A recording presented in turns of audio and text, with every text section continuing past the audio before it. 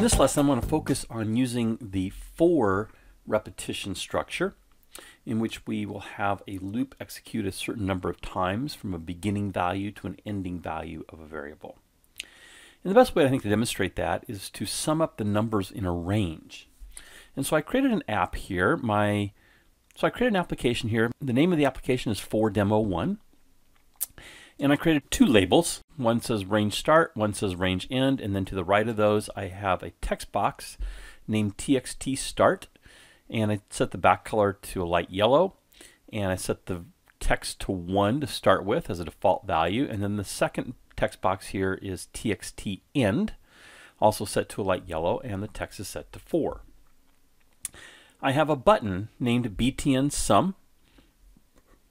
The text of that button says sum the numbers in the range. Another label, I didn't bother to name it because it's just a label, range sum is the text, and then another label named LBL sum because we're going to put output into this label, so I want to name it. And I made the font a little bit larger and bolder, and I set in all three of these, the two text boxes and my label, I aligned these to the right. And then I have one more label here called LBL numbers, and this is going to show all the numbers in the range. So that's my interface. I suggest you pause the video at this point and go ahead and recreate all that. Okay, so we're ready to code. I'm going to grab my properties and dock them back over here. Let me explain to you what this program is going to do. So I have a range start of 1, range end of 4, and I want to take the numbers 1, 2, 3, 4 with my start and my end, and list those numbers in this label, my LBL numbers label, and give me the sum of 1 to 4 in this label. And so 1 plus 2 plus 3 plus 4 should show a 10 here. So that's what our program's going to do. Let's code our button. I'm going to double click on it, and I get the stub for btn sum underscore click. It's going to handle the click event. And we're going to create a couple variables here. They're going to be integers. So I'm going to do num start, and we're going to take the text from txt start and convert it to an integer. So I'm going to do int.parse to cast that string, the string being txt start.text values. Whatever number we put in there, we're going to convert that to an integer and assign it to num start. We'll do the same thing for a variable called num end.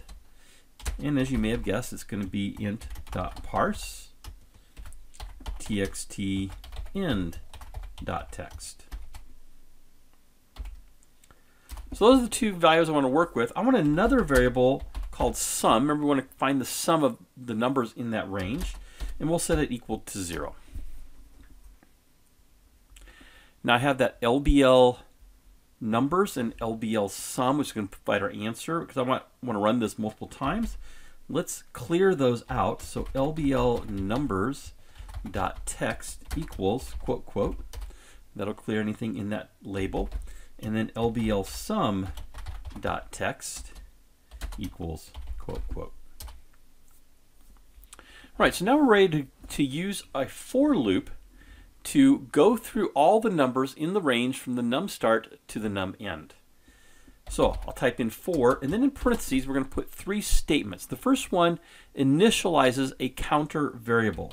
And I'm going to use an integer called I, and I is pretty common to use for a counter. You can also use JK, but you can use any integer. I could have named this Fred if I wanted, int Fred. But int I is going to start off equaling num start, whatever that number was in the starting text box. And then I'm going to put a semicolon to separate it from the second part of these parentheses. There's actually 3 little statements here inside the parentheses for the for loop. Next, in the second area, we want to have a Boolean expression that as long as that is true, the loop will continue. And we're going to use our counter of I, and as long as I is less than or equal to num end, we're going to continue on with our loop.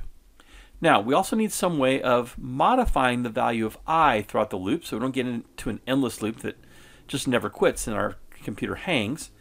And that is to use an incremental value like I++. Every time through the loop, I would increment by 1. If you wanted to decrement, you could do I minus minus. If you wanted to increment I by 2, you could say I plus equals 2. In this case, we're incrementing by 1, so I plus plus, and I'm going to do my curly brackets. Those are going to go down the next couple lines. And now every time through the loop, I can tell it what I want it to do. Well, one thing I want it to do is to list the current number, the value of I, in our LBL numbers label. So LBL numbers dot text, and I'm going to concatenate to where value is there. We're starting with no value, but I want to do I dot toString, converting the value of I to toString. And because I want the next one to go on a new line, we're going to add a new line character of \n. Need my semicolon. And then I also want to increment sum by the value of I. That will sum all the numbers in this range. Okay, so those two statements are going to continue as long as I is less than or equal to num n. It's going to start at num start, increment each time through. So when we had that 1 and the 4, the first time through the loop I will be 1. The next time I will be 2. The next time I is 3. The next time I is 4. The next time I is 5, but now that is beyond this condition. This is now false. If I is 5 and num end is 4, 5 is not less than or equal to 4. And so we will then continue with the statement after this curly bracket. And what we want to do after the curly bracket is display the value of sum in our LBL sum label. So we're going to set the text equal to sum.toString. And that is our code. I hope you're following along with me. So if you need to, pause this video and enter this code into your program. All right, let's test and see if this worked. I'm going to click the Start button up here at the top. So here then is our program. We're going from range 1 to 4. And remember, we should get a sum of 10, and it should list the numbers 1, 2, 3, 4 here. And that's exactly what it did. If I set this to 10, I can tell you the range from 1 to 10, the sum should be 55. And we should get 1 through 10 here. And that's exactly what we get. If I set this to 1,000, we should get 500,500, and the numbers 1 through 1,000 listed here. And it appears that's what we get. Since this is a label, I can't scroll down in the label. I can't click and move my cursor down and see there's actually 1,000 numbers there. We'll assume there is. In a few lessons, we're going to look at list boxes, and I can replace this with a list box that has a scroll value or a scroll property, and we can actually scroll through all the values in that list box. That would have been a better choice here than a label, but we haven't talked about list boxes yet, so we're kind of stuck with a label. Let's do one more. If we do, obviously, 1 to 3, we should get the value of 6, 1 plus 2 plus 3, and we get 1 through 3. Now, if I do a minus 10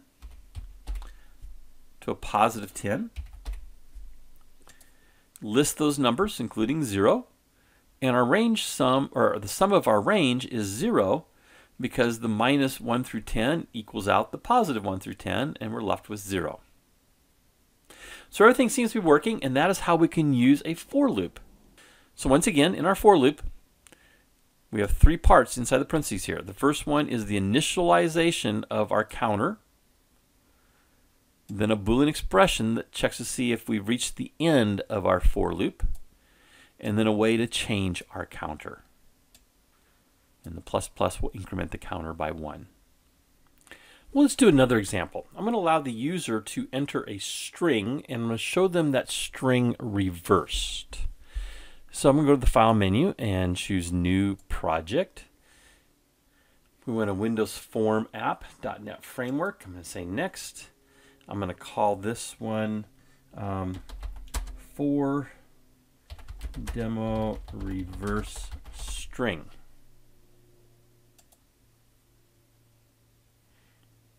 And I'll bring my properties over. I'm going to shrink this up a little bit. I don't need this to be quite so big. And for my form, let's just set this to for demo2 reverse string.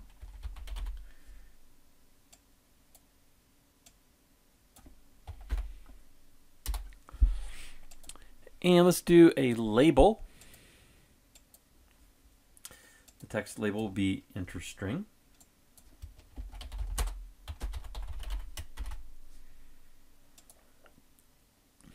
And then I have a text box.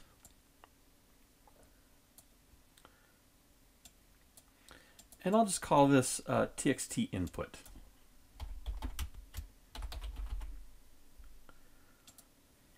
Next, I want a button. We'll call the button btn reverse. And the text will be reverse the string. And then I need some way of doing an output, so I'm going to do another label.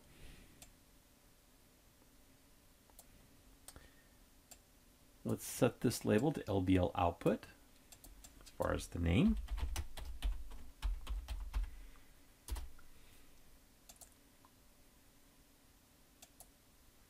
I'm going to set the auto size to false.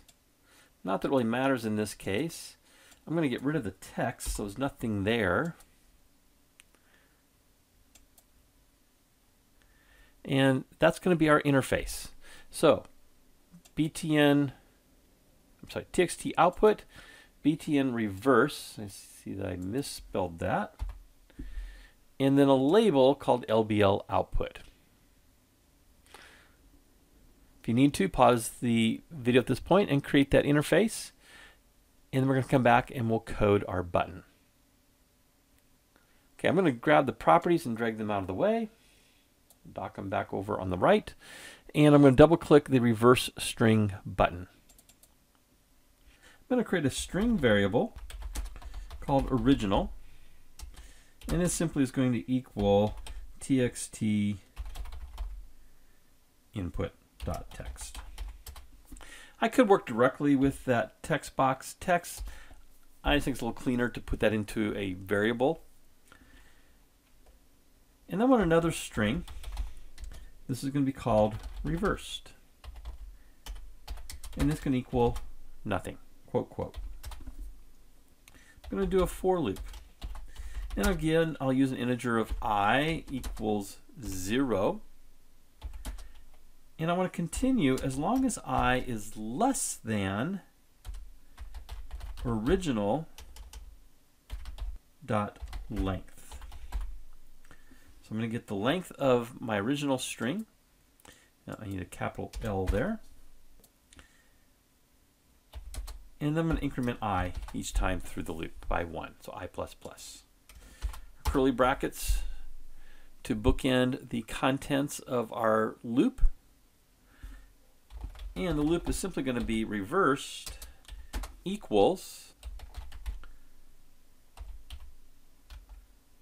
original. I'm going to take original and get the substring. And the character I want to start with is I. And my length each time through the loop is going to be 1 character at a time. So it's I, comma 1. And we're going to add that to reversed. So we're going to put each subsequent letter in front of our string. That will reverse the string. And that is my loop. Very simple. And I want to display that. So LBL output dot text equals reversed. And that is the extent of my code to reverse the input string and display it. Pause the video if you need to enter that code into your program, and then we're going to test. So let's go to the Start menu.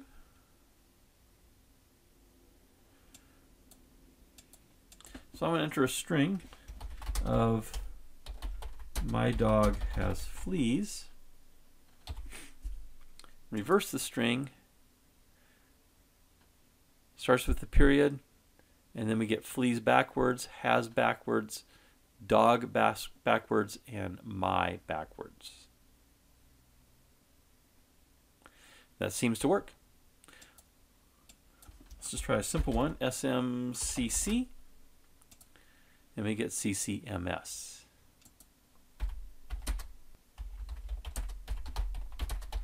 The quick brown fox jumped over the lazy dog, and we get that string reversed. So here we used a for loop to work through manipulating each character of a string.